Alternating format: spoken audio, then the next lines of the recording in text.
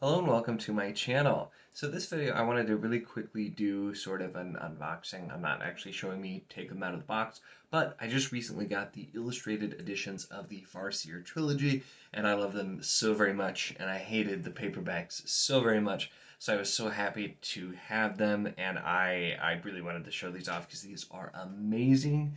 So in case you're thinking about getting them or just kind of want to see, here's this video.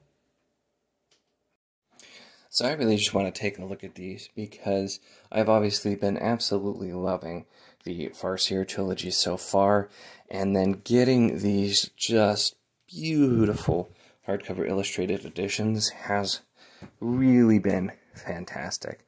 I am loving these.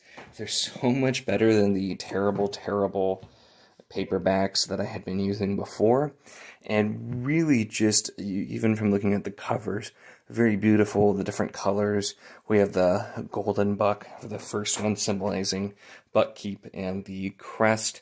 We have the red ship for the Red Ship Raiders, and then we have our blue Elderling type, I'm guessing, look here. Still haven't finished book 3 quite yet. Reading it now, which is much more enjoyable than reading the paperback copy. Once again, those I definitely was not a fan of. But looking at the book, right off the bat, we get this beautiful full color map. It's a bit more detailed than any other maps that we had before, and once again, just the color is very nice. Now, there are only a handful of illustrations in the illustrated editions. They call them illustrated, there are, but just the make. We have each chapter starts with this nice border and the font.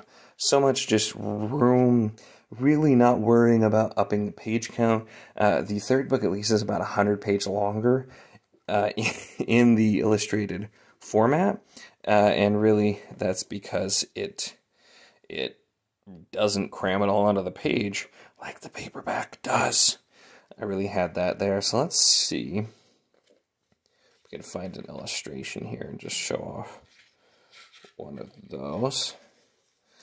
So here we go here, one of the illustrations. And really, they're very nice. These are very well done. Once again, just so much care put into these books. Each one of them just wonderful. Taking a look then, let's take a deeper look at Royal Assassin. Also starts with this lovely map. The same sorts of borders, but a different color for the different motif here.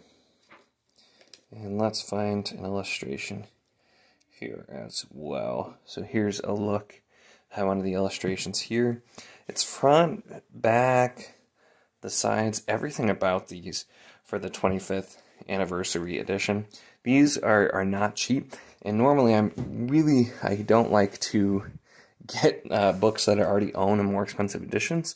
I really wanted these, and my wife was actually nice enough to get them for me for my birthday, so I technically didn't buy them, because yeah, it'll ring you up a little bit. Fun fact, Lin-Manuel Miranda has the blurb on the back here, which is interesting. Not really something I was expecting.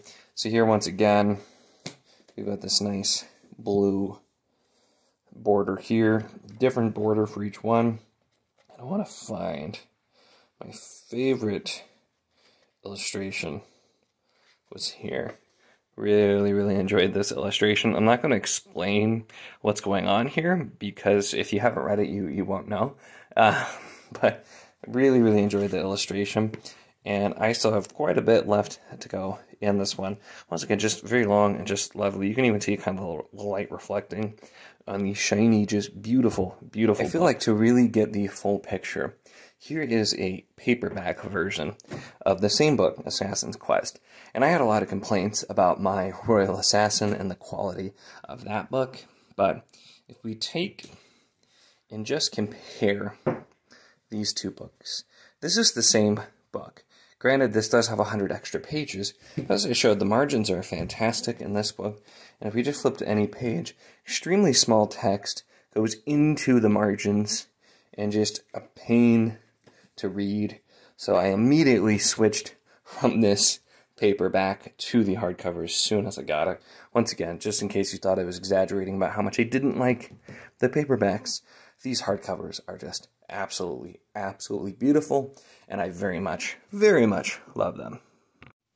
I did immediately have to do some shuffling to get one of these to display. Right now I only have these two up because I'm still reading Assassin's Quest, but did a little bit of movement here on the shelves. I've recently started doing some display books. I enjoy putting them out like that.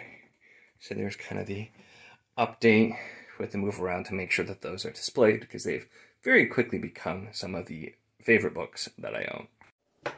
Alright, so those were the illustrated editions of the Farseer books. Don't forget to like this video if you enjoyed it. Comment, let me know your thoughts on these, if you have them, if you're interested in getting them, if you've seen any other illustrated editions of books that you really enjoyed.